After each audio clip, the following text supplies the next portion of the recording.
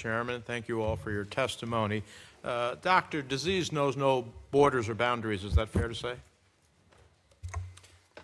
Yes, that's correct. That's how we use the phrase, that diseases know no boundaries, and a threat anywhere could be a threat everywhere. So even though in answer to the chairman's question, you said it's a low risk right now, obviously a greater outbreak of the Ebola virus produces a greater risk, just one flight away, right, from someone who's contaminated before they show the symptoms.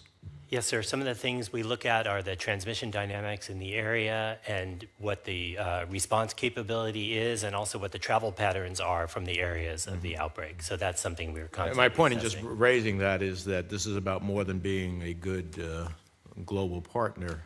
We have self-interest here as well. So it seems to me that the major obstacle to containing the Ebola outbreak in the Eastern Democratic Republic of the Congo appears to be the lack of adequate access to the affected communities.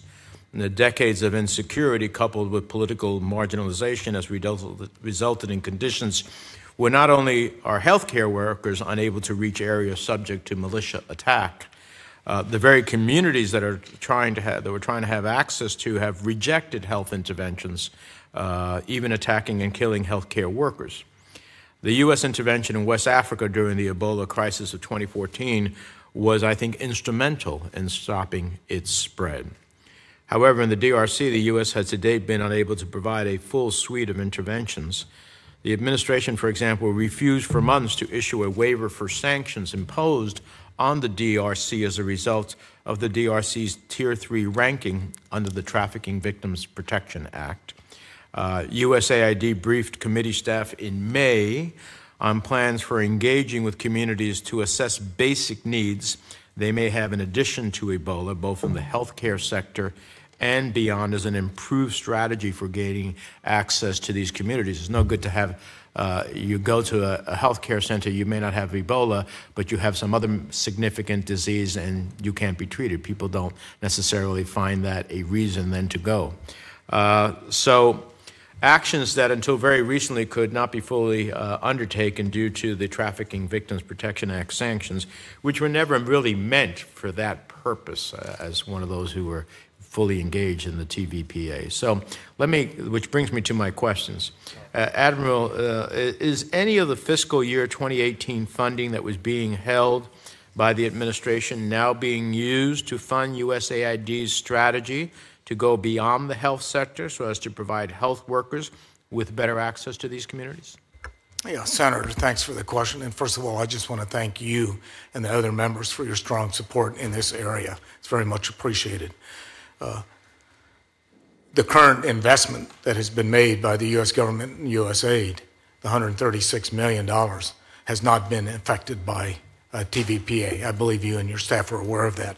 The interagency is reviewing the implication of TVPA, particularly as a result of this outbreak and the implications, not only in DRC, but also in Burundi and South Sudan, which are on the Tier 3 list.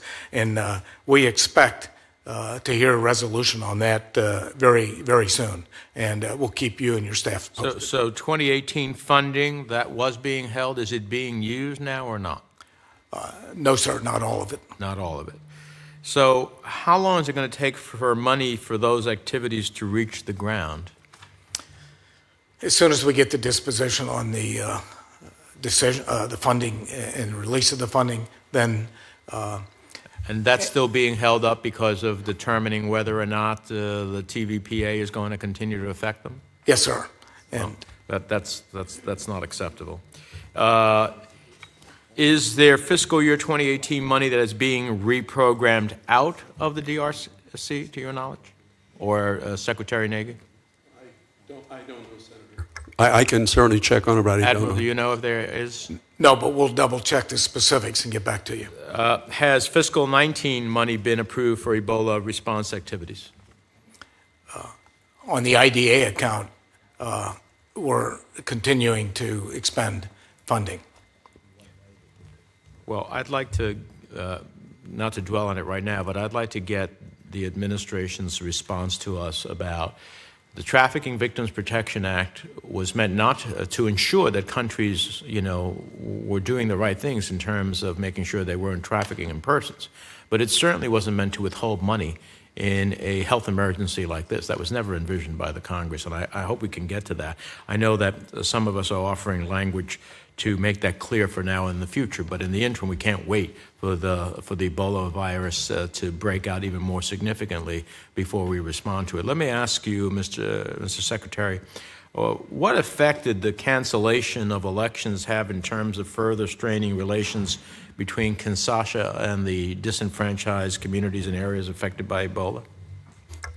The eastern DRC wasn't that significantly affected by the elections. The one that you're referring, sir, to the ones that were won by Tshisekedi, that led to him.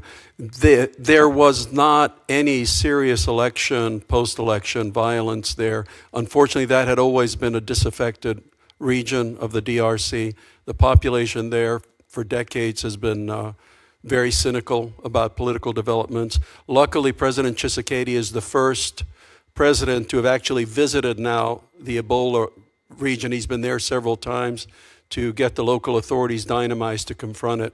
So his image has really gone up since the inauguration and since his presidency. Is there any impact about our endorsement of Mr. Tshisekedi's questionable victory had on the credibility and our ability to undertake the full range of Ebola-related activities in Eastern Congo? Senator, from my information and from talking to Ambassador Hammer, it's been just the opposite. The United States image has actually been much improved because post-election, President Tshisekedi's popularity goes up and up. Yeah. Let me ask you this. On July 2nd, the DRC's Minister of Health, Oli Laguna, resigned in protest over President Tshisekedi's decision to take over the Ebola response. By all accounts, she was an effective administrator, a good interlocutor. How does the resignation affect the Ebola response? You mentioned there will be a new health minister at some point, but when do we expect that to happen? And why has this taken place when you have somebody who seemed to be working well in the job? Senator, my colleagues may be able to chime in also on the technical parts of this, but the president did not have confidence in the health minister. There was going to be a new one anyway, so he brought the whole Ebola issue to the presidency's office by appointing a coordinating committee. I think I mentioned headed by Dr. Moyembe, who has Ebola expertise going back to 1976. So right now the Ebola is still being directed out of the presidency, and the truth be told, it's been going on for over a year, so the previous health minister has not been all that effective. So we didn't consider her effective or a good interlocutor? I think she was a good interlocutor, but as far as the results, I think for the effectiveness speak for themselves. Last question. So we're all in with Tshisekedi then? We're very guardedly optimistic, and if you would like I have for the record, I'd be happy to submit a list of President Tshisekedi's positive accomplishments since assuming office, sir. That's not my question. We're all in with Tshisekedi. For now, we are. Yes, sir. All right. Thank you, sir.